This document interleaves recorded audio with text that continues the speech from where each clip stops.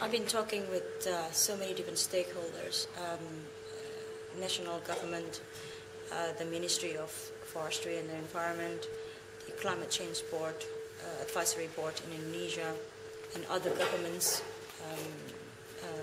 around the world about what we want to achieve in COP21. For us, the roadmap is already very clear.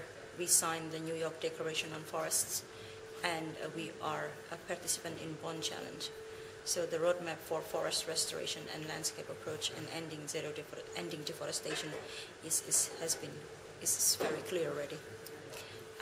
But now the question is, what can we tell in Paris in COP21 that would be used as an example that what we pledge actually happening on the ground, that we walk the talk.